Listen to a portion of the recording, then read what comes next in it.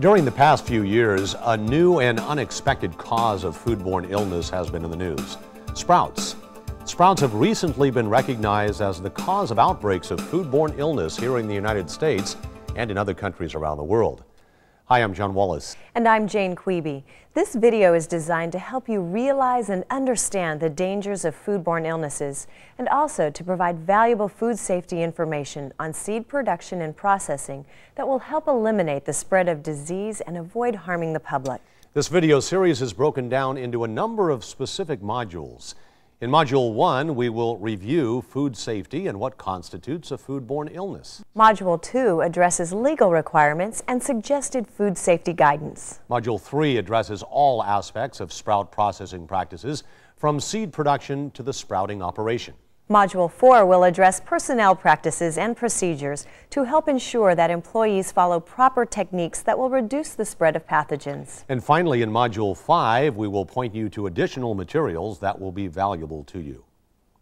So what are foodborne illnesses? Foodborne illnesses are those sicknesses that result from eating food that contains harmful microbes called pathogens. These pathogens cause symptoms like diarrhea, vomiting, and stomach cramps. Sometimes fever also occurs. Usually these illnesses do not cause serious health problems, but certain groups such as the very young, the elderly, and the immunocompromised may be more susceptible to serious complications of foodborne illness. These may include severe outcomes such as paralysis, kidney failure, or even death. For each illness that health authorities hear about in a foodborne outbreak, there are many other illnesses that happen in the community that are never reported. This is because illnesses are reported to health authorities by doctors or laboratories. So if a person does not seek medical care, or the doctor does not get a stool sample from the ill person to send to the laboratory, the illness will probably not be reported. For example, in some foodborne outbreaks caused by the pathogen called Salmonella, it's estimated that for each reported case of illness, there are another 37 illnesses that go unreported. This means that even a small outbreak involving 20 reported illnesses may actually mean that several hundred people were ill. Also, many foodborne illnesses occur that are not part of recognized outbreaks. Overall, it is estimated that about 76 million foodborne illnesses occur in the U.S. each year, resulting in thousands of deaths. The economic burden from missed work and productivity is estimated to be in the billions of dollars.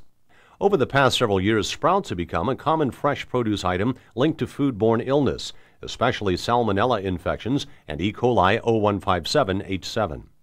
A scientific advisory group to the Food and Drug Administration has recognized sprouts as a special problem. This is because bacterial pathogens that may be present on sprout seeds at the time of sprouting can multiply to very high levels during the sprouting process. Since 1995 in the United States, at least 13 outbreaks due to eating seed sprouts have been recognized, resulting in over 1,000 laboratory-confirmed illnesses. It is likely that several thousand other illnesses also occurred, but were not reported. 2 deaths were reported to be associated with these outbreaks. In the United States, some of these outbreaks were quite large and affected people living in many states. 2 types of pathogens, Salmonella and E. coli 0157H7, are important causes of foodborne illness associated with sprouts. In addition to the usual gastrointestinal symptoms, Salmonella infections can sometimes spread to the blood and cause serious or even fatal illness, especially in small children, the elderly, or in persons who do not have normal immune systems.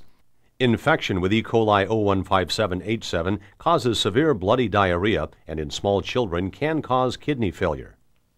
Any type of raw sprout can become contaminated with pathogens and cause illness. Alfalfa sprouts have been the most frequent kind of sprout involved in foodborne outbreaks in the United States. However, other types of sprouts, including clover and radish sprouts, have also been linked to illness. Most sprout outbreaks are due to seed that is contaminated with pathogens before the sprouting process begins. It's not surprising that sprout seed can be contaminated with pathogens.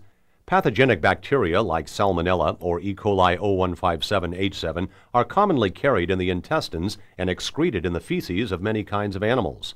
Sprout seeds are a raw agricultural product that can come into contact with animal feces any time during growing, harvesting, processing, or storage. Bacterial pathogens can be found in animal manure used as fertilizers in fields, or they may contaminate irrigation water.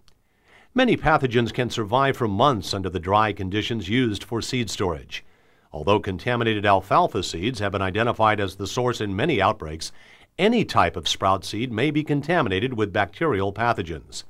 Because alfalfa, clover, or other seeds used for sprouting are not primarily grown for human consumption, the crop's growing, harvesting, storage, or processing conditions may provide many opportunities for contamination.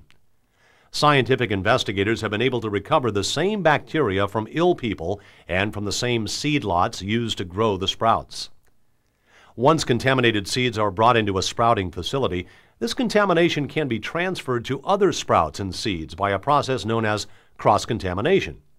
This emphasizes the need to have good manufacturing practices and a careful quality control program for sprout production.